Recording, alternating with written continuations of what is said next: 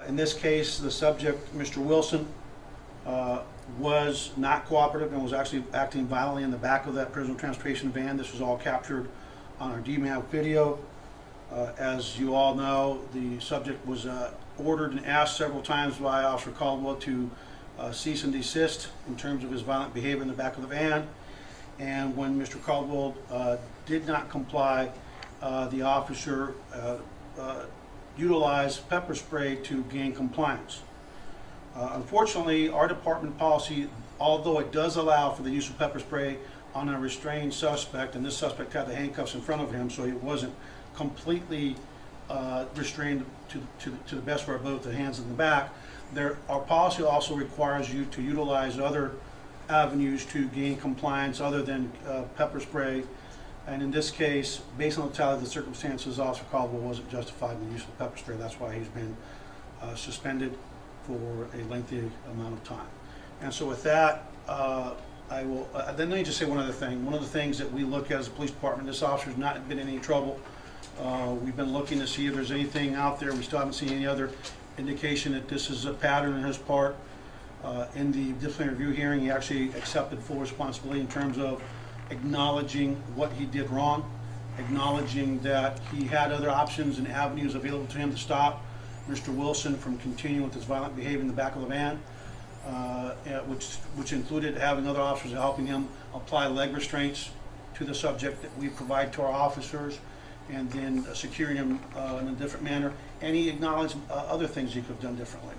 And so one of the things that I consider as a police chief when we are considering discipline is, will the behavior continue, or has the officer accepted responsibility? What is their history? What is the potential for this officer to be rehabilitated and continue forward? And I'm convinced that this officer will not be back. And if he is, and after a 45-day suspension, he will not survive anything even remotely close. So with that, I will open it up to any questions. So when this happens sometimes, whether it's in this department or other times, sometimes I hear officers say, you know, kind of off the record, like, oh, this is just happening because it's in the media. You know, this is just a high-profile case and APD feels like they have to be hard on this person because it was nationally covered. I mean, what would you say in response to that? Well, I would say that a lot of folks that have that frame of thought that the officer was going to get fired. They're convinced he was getting fired. And I've been a police chief here for over 9 years. And I'm very proud to say that we've had plenty of instances go viral. Not proud to say that, but because of the nature of policing nowadays, we're under the most scrutiny of any generation of police officers. There have been plenty of cases where community members or advocacy groups, this case being no different, where people want officers fired. They're not fired. We make our judgment, we make our decisions, not based on which way the wind's blowing, whether internally with the workforce and the cops, or the union, or externally with the community. We have to make it based on professional judgment. And in this case, the bottom line is that the very vast majority of actions taken by this police department when employees fall short are not a result of a citizen complaint. As a matter of fact, Mr. Wilson, to my knowledge, we still can't even find the subject in this case. He has not come forward. Okay? The very vast majority of our cases where officers are suspended, it's not because it's in the media.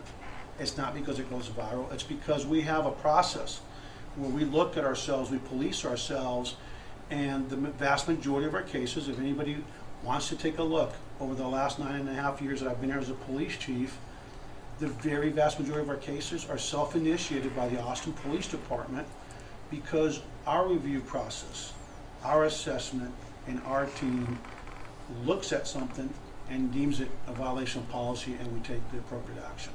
And I would recommend that you go look at the last, I stand by that statement, go look at the last 9.5 years, and I can almost tell you that statement will, the evidence will show that that's not true, in fact true. What else? You said pepper spray was inappropriate in this situation. What would be appropriate given the fact that the suspect wasn't complying? Well, in that case, he had, what my expectation would be is, first of all, what are we going to try to accomplish here? And what he's using as an instrument to be violent are his legs. I mean, if you look at the video, he's kicking that door, We've had actual prisoners escape in the past from those vans that either they weren't secured properly or whatever.